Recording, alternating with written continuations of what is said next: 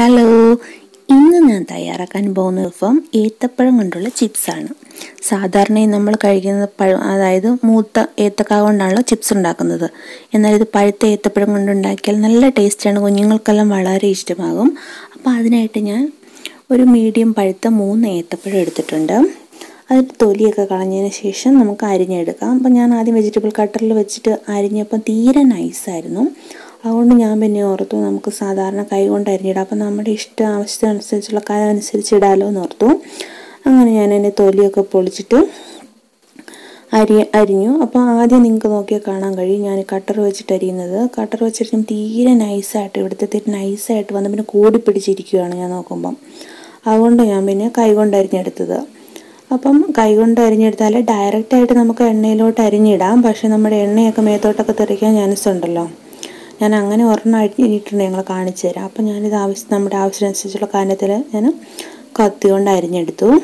അതിനുശേഷം ഞാനിവിടെ പാം ഓയിലാണ് എടുക്കുന്നത്, വറക്കാൻ വേണ്ടിയിട്ട് പാം ഓയിൽ എടുത്തു.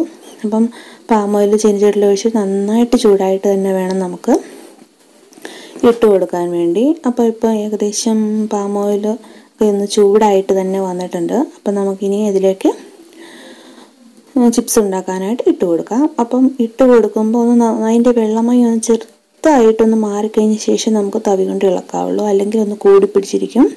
അപ്പോൾ ഇപ്പോൾ ഏകദേശം എണ്ണമയമൊക്കെ മാറിയിട്ടുണ്ട്. നന്നായിട്ട് തന്നെ ഒന്ന് ഇളക്കാം. നല്ലൊരു ബ്രൗൺ കളറാകണം. ബ്രൗൺ കളറായിട്ടുണ്ടെങ്കിൽ നല്ല ക്രിസ്പിനെസ് ഉണ്ടാകും. കുറച്ച് കാലം അത് നമുക്ക് സൂക്ഷിച്ച് വെക്കാൻ കഴിയും.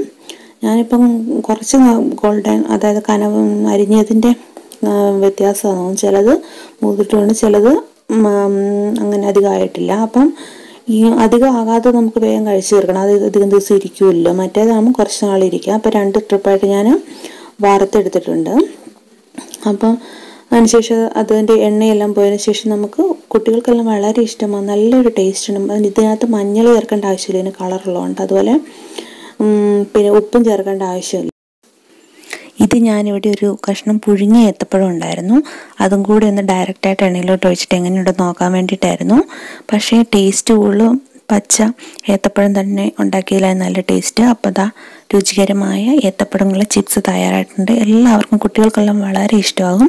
നിങ്ങളെല്ലാവരും വീട്ടിലൊന്ന് ട്രൈ ചെയ്ത് നോക്കൂ. അതായത് നന്നായിട്ട് അങ്ങ് ബ്രൗൺ കളർ ആയതിന് നല്ല ക്രിസ്പിനെസ് ഉള്ളത് വേഗം നമുക്കിങ്ങനെ ഒടിഞ്ഞ് കിട്ടും. എന്നാൽ അധികം മൂക്കാത്തത് അങ്ങനെ ഇതായിട്ട് വരത്തില്ല. അപ്പം കൂടുതൽ കാലം സ്റ്റോർ ചെയ്ത് വെക്കണമെങ്കിൽ കുറച്ച് നന്നായിട്ട് തന്നെ ബ്രൗൺ കളറാകുന്നവരെ മൂപ്പിച്ചെടുക്കണം. അപ്പം നിങ്ങളെല്ലാവരും ഒന്ന് ട്രൈ ചെയ്ത് നോക്കുക. ഫീഡ്ബാക്ക് എന്നെ അറിയിക്കണം. നിങ്ങളെല്ലാവരുടെയും സപ്പോർട്ട് കമൻറ്റിലൂടെ, ലൈക്കിലൂടെ, ഷെയറിലൂടെയൊക്കെ എനിക്ക് വേണം. അപ്പം അടുത്തൊരു വീഡിയോയുമായി ഞാൻ വീണ്ടും വരുന്നതായിരിക്കും. അതുവരേക്കും എല്ലാവർക്കും ബൈ ബൈ.